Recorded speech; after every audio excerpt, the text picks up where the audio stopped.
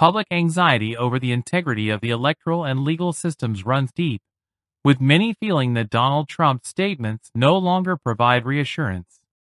Instead, they see a system that increasingly works against them. His critiques of biased judges and manipulated trials have become part of a broader narrative about institutional corruption, pointing to a deeper yearning for autonomy and the belief that external forces are controlling outcomes, stripping individuals of real political freedom. We have a whole rigged election system. Nobody's ever seen anything like what's happening now. I understand yesterday they're bringing up Russia again, that they've done for years. Never found anything. But they should be looking at China, Iran, and lots of other places. I haven't spoken to anybody from Russia in years. They know that, but it's a scam. But it all goes back to the DOJ because we had a trial today. It's an appeal of a ridiculous verdict of a woman I have never met. I don't know. I have no idea who she is. She wrote a book and she made a ridiculous story up. She put it in her book. And we're now appealing the decision. We had an extremely hostile judge appointed by Clinton, very good friends of Clinton. I guess he presided over the marriage ceremony of one of the lawyers on the case against us.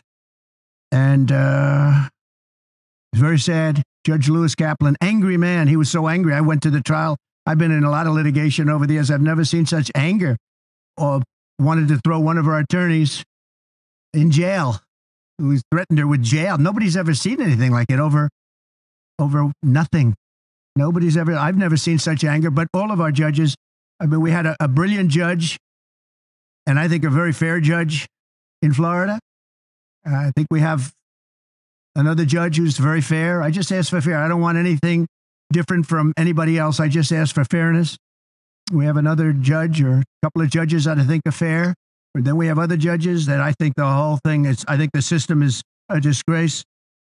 Trump's ongoing claims of a rigged election system reflect a pervasive distrust in the political process. His rhetoric resonates with public concerns about election fairness, fueling fears that corruption and prejudice are undermining democracy. By referencing controversies like Russia, and pointing to potential foreign meddling from nations like China and Iran, Trump taps into anxieties that the system is rigged against ordinary citizens.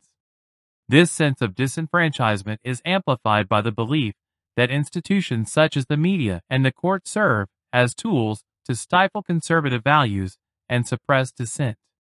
Central to Trump's message is the concept of fairness, which reflects a widespread desire for justice. His depiction of judges as biased, angry figures reinforces the public sense of alienation from institutions that should uphold justice, but are seen as perpetuating inequality. For many, this narrative resonates as they feel estranged from traditional authority and increasingly trapped in a world where arbitrary rules favor the powerful and silence dissent. The anger and frustration in Trump's rhetoric taps into the psychological experience of being marginalized. His supporters see his criticisms of hostile judges and unfair rulings as a reflection of their own struggles with a system they believe is inherently flawed. Trump's portrayal of himself as a victim of institutional failure fosters empathy among those who feel their grievances are being ignored. This personalization of institutional corruption creates a powerful bond between Trump and his base, as they seek to reclaim justice in a world they perceive as manipulated against them.